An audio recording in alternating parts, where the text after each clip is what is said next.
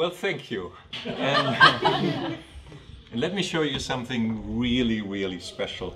It's a classic of magic, published in a book that appeared in 1902. One of the most wonderful illusions in magic that I know. It's a trick. No, it's a miracle with the 4 aces. And Maria, can you please have a look?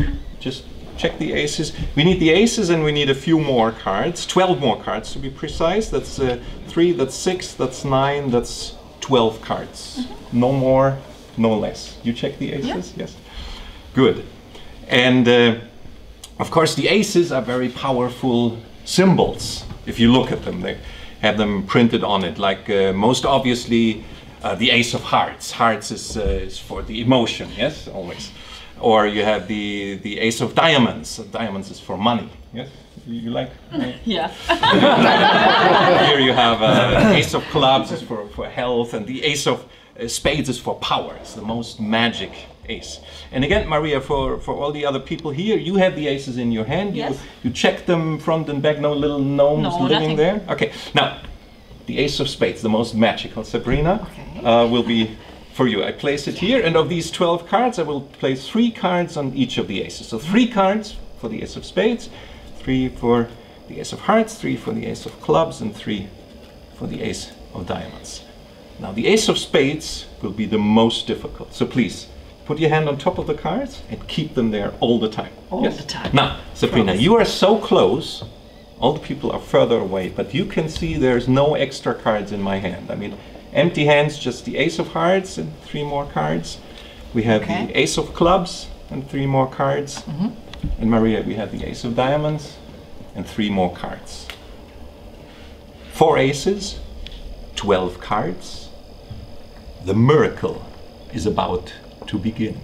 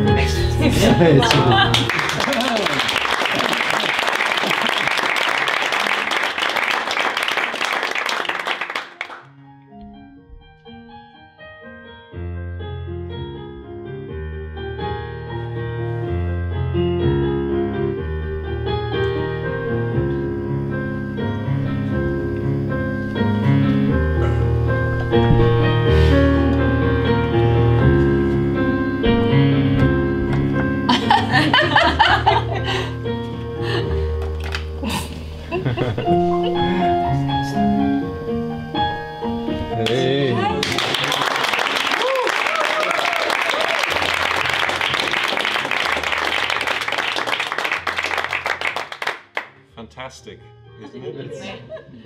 But I'm not sure if you're aware just how fantastic that miracle with the 4 aces and the 12 cards really is, because these are the 12 cards.